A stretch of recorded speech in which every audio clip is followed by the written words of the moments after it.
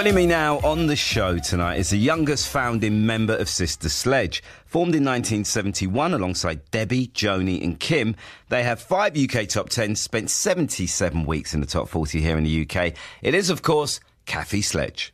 So, Kathy, how are you? Great speaking to you. I'm great. I'm really good. I'm excited to be coming through the UK. So, yeah. And the UK's been really good to you and Sister Sledge over the years, no doubt. You've had quite a bit of success in the UK in the past, haven't you? I have. I really have. And there's this huge resurgence going on that it's really exciting. And so, yeah, so I'm hyped. You say a resurgence. It's not just you. It's not just you and Sister Sledge. So many bands from your era are in huge demand all over the world now. And I don't know I can't put my finger on it. I don't know if you can explain what's going on.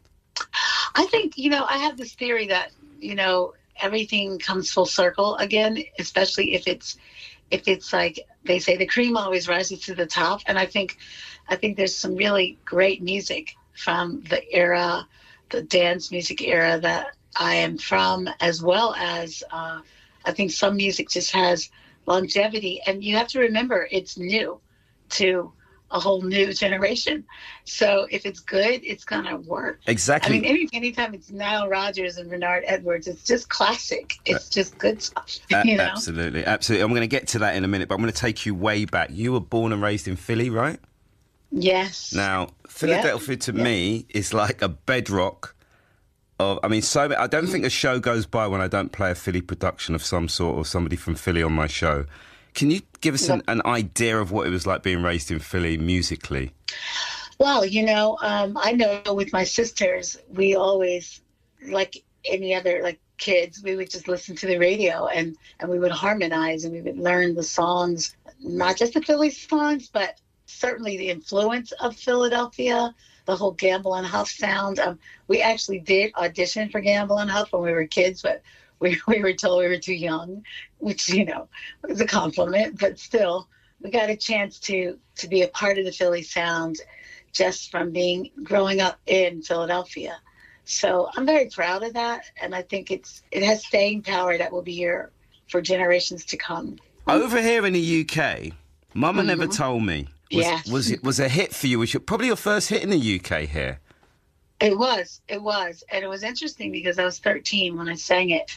And we were actually just auditioning when we sang that song because the producers, songwriters, Phil Hurt, who of course wrote a lot of the Spinners hits, and Tony Bell was Tom Bell's brother. They were a very strong team together.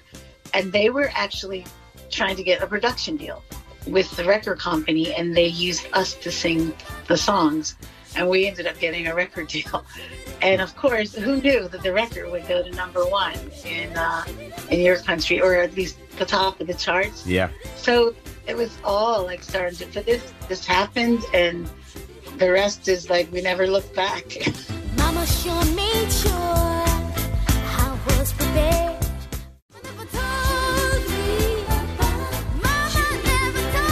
When I hear that song, I think of an era of the Jackson 5, I Want You Back. I think of, even the Osmonds did One Bad Apple, and One Ads, Honeycomb. There was that innocent sound of young people singing joyously, and that's when I first ever heard you sing as a youngster. And years later, I'm going to embarrass you, and this is why you might remember me, because I once said to you, you were my first crush.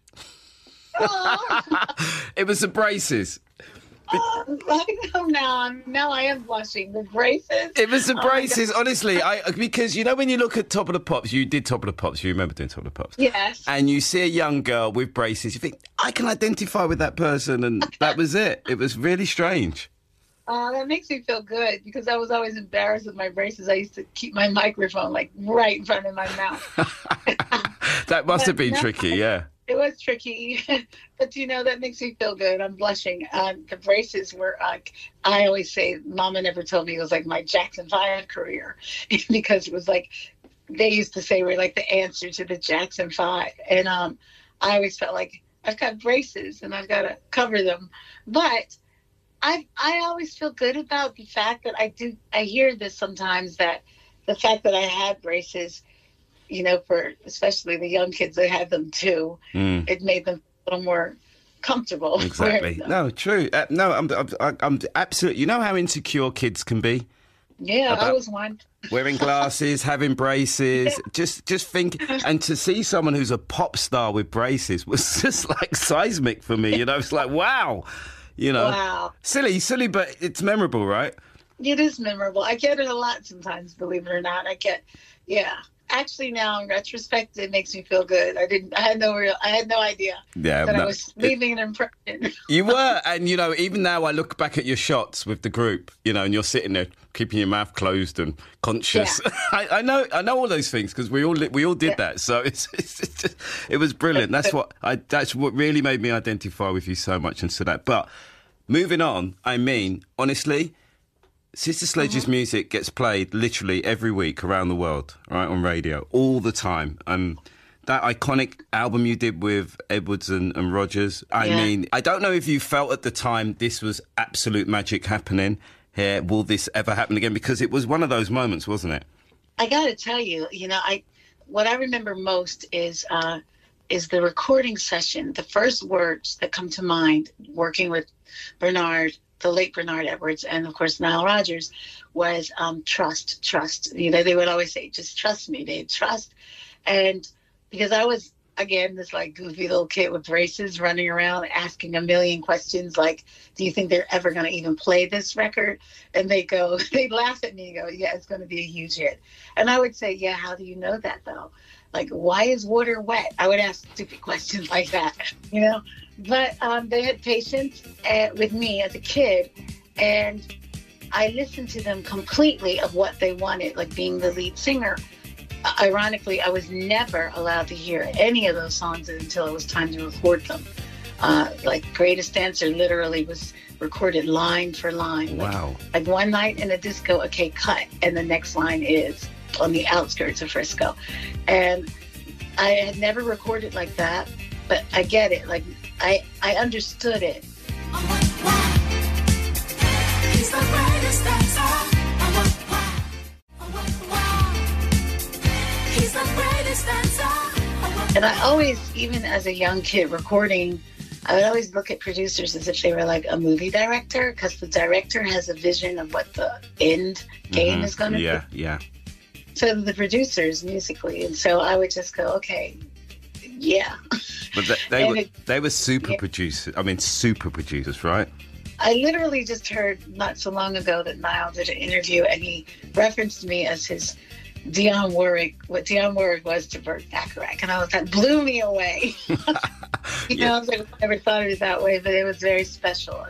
It was, as fans, it was honestly, it was something incredibly special, and I think that the appeal of that particular album, We Are Family, was that it appealed to youngsters and adults alike. You know, there was something sophisticated about it, about all those. I mean, I think of tunes like Easier to Love, and I remember melting as a young teen listening to that song, you know, thinking of you. Yeah. And then the parents were getting away off on We Are Family and Greatest Start. You know, it was just something for everybody on that record. It really was. And, you know, and now to see it come back full circle, especially thinking of you here in the United States, thinking of you as having this huge resurgence. So much so that now I've been writing with Jam and Jimmy Jam and Terry Lewis. We're recreating the Chic sound, and Nile has talked about coming on board. And it's very exciting because I think, again, you can never bring back a song like We Are Family. And I always wonder, like, I never would want to re-record it. It's been remixed so many times. I just read that it had at least 31 million streams alone. And then with all of the records I've done with my sisters, I think had 100 million streams. And I'm thinking, you know, these are things that are timeless, and I think you can't top that stuff. And why would you? You can just keep doing what you love and hope that it lights a candle to what you've done. Yeah, I'm glad you said that, because a lot of people think of things differently, and they always want to top what they did, but sometimes magic happens, and that was magic, you know. You know, I'm seeing what Thinking of You is doing, and let me show this generation that weren't really as familiar with Sledge, like what we brought to the feast, which was really, we were the first girl band to ever dance full on. I mean, before us, it was maybe the Supremes and 3 Degrees and the Bell, but we kind of broke the barriers for the Spice Girls and the In Vogues and the TLCs. That's true. Destiny's Child. Yeah. Yeah. In fact, when we won in the Millennium, we were awarded the 5th top girl group.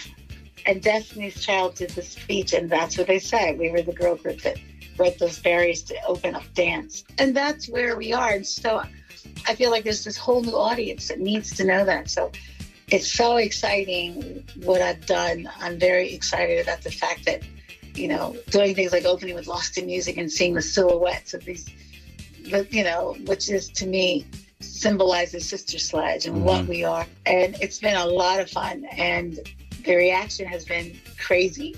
And I'm really hyped about doing some touring that's coming up in your country. Yep, I know. I'm going to give you a shout out to the festivals you're performing at after this interview. It's been fantastic catching up with you. I'm so glad you're reinvigorated and your music will never die. You take care. Thank you. Same to you.